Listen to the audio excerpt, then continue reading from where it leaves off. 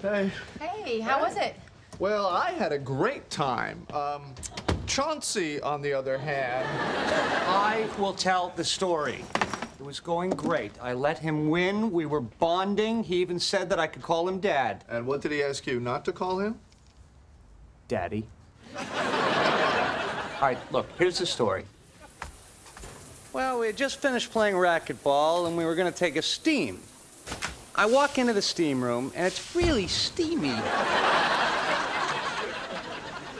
So I take off my glasses, and that's when it happened. Guys? Over here. Have a seat, son.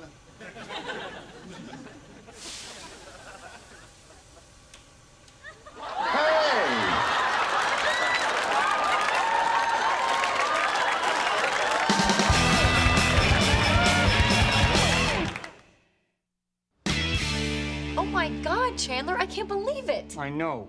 You gave my father a lap dance. Why do they put so much steam in there?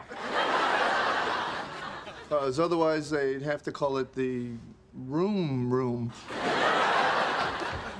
Why, okay? Why? Why did that have to happen? Come on, it's not that big a deal. Not that big a deal. There was touching of things. Anyway, I know you wanted to bond with my dad, but did you really have to bond to that part?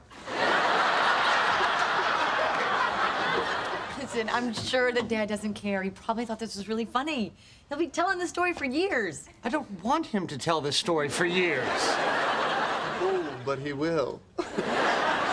He still tells the story about how Monica tried to escape from fat camp. I wasn't escaping. Then how'd you get caught in the barbed wire? I was trying to help out a squirrel. You were trying to eat it. If that is your father calling to tell this story, then the marriage is off. Come on. Hello? I'm sorry, you have the wrong number. Okay, I'll call you later, Dad. I love you.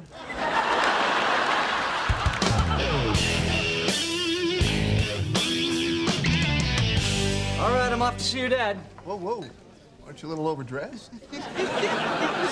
Yeah, and you better make sure he tips you this time. Look, I figured I would try to convince him not to tell the story anymore, and I figured the best way to do that was face to face. And by face, I don't mean his lap. And by face, I don't mean my ass.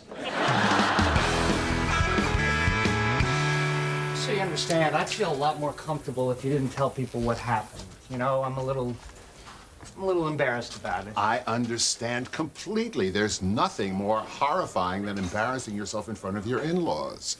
As a matter of fact, when I started dating Judy, I was unemployed. And her father asked me what I did for a living, and I told him I was a lawyer.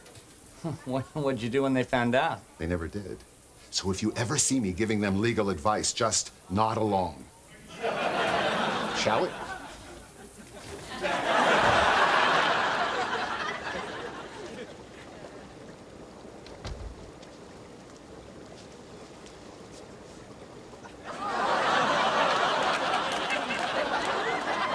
So, I guess we wear swimsuits in here.